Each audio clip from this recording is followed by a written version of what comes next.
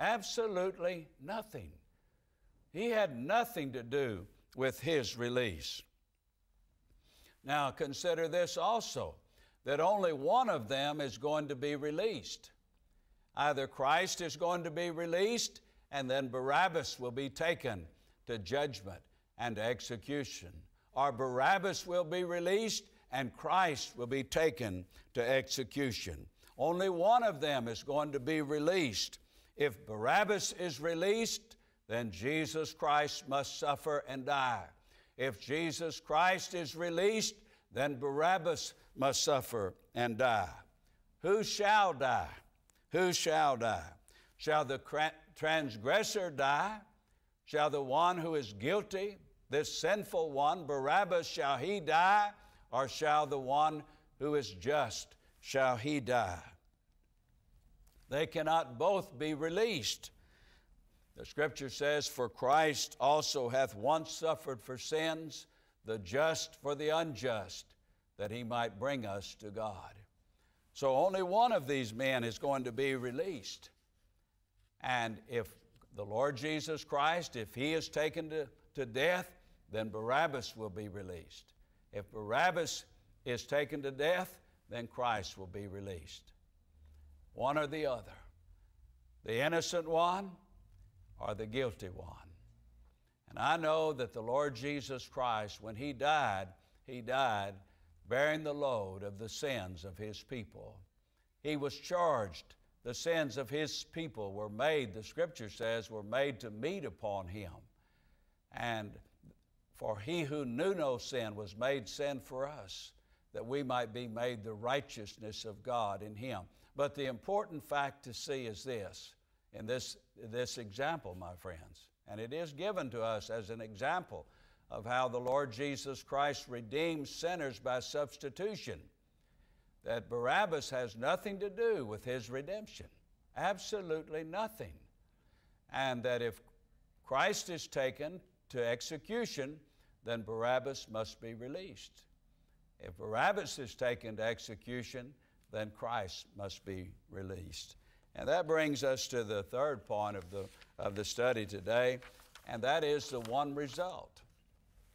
Now, I've called our attention to one word, and that word is notable. Notable. Pilate had before him two notable men. One is notable for his holiness, for his righteousness, for his sinlessness, and the other one was noted for his crimes, for his evil, for his wickedness. And then we have one truth, and that was substitution. If the Lord Jesus Christ substitutes himself in the place of Barabbas, then Barabbas goes free. And that brings us to this last point, one result. One result. And what is that one result, my friends? The Lord Jesus Christ, he was taken to be crucified. What about Barabbas? He was released.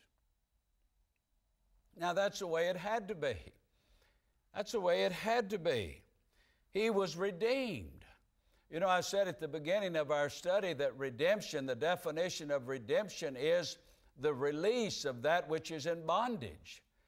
And I said redemption may be accomplished in one of these three ways: by power, by substitution, or by price. And we happen to be looking today at redemption by substitution. But listen, if that which is in bondage is not released, it's not redemption.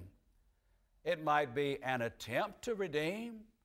It might be someone doing his best, giving it his best shot to redeem, but there is no way, now listen, there is no way that you can call it redemption unless that one who was in bondage was released.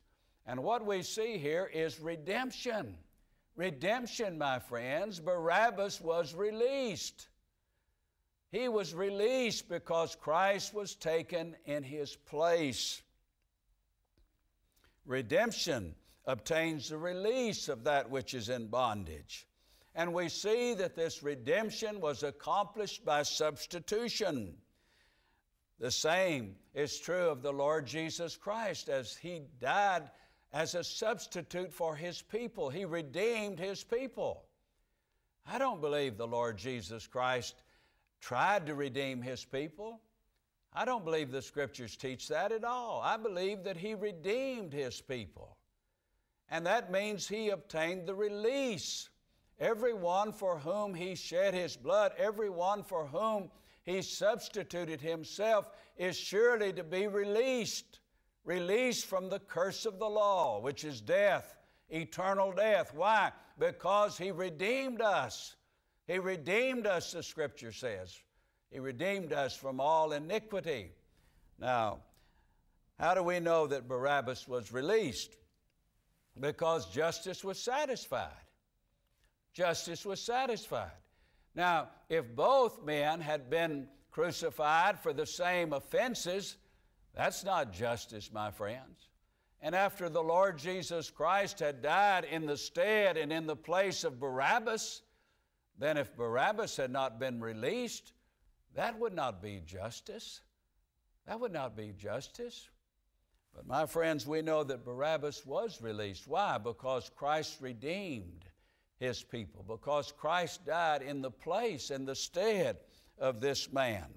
Once justice was satisfied, then that same justice, now think about this, once the Lord Jesus Christ satisfied the justice of God for His people, then that same justice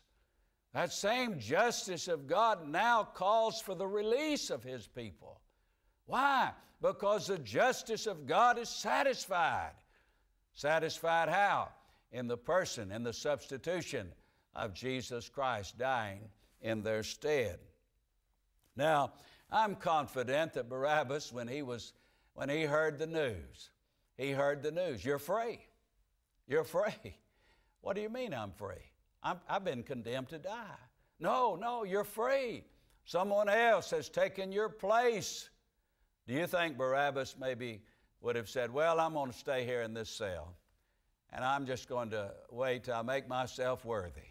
Oh, no, I don't believe that. Not for a minute. I believe that when Barabbas heard the word, you're free. You're free. What do you mean I'm free? You're free because a man by the name of Jesus Christ of Nazareth, He died. He was crucified. He was taken in your place. What do you suppose Barabbas did?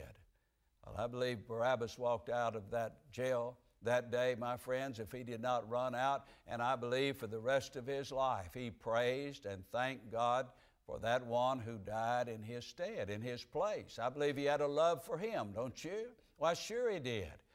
And those of us who have been redeemed by the substitution of Jesus Christ and know Him, we love Him, and our desire is to serve and to honor Him all the days of our lives.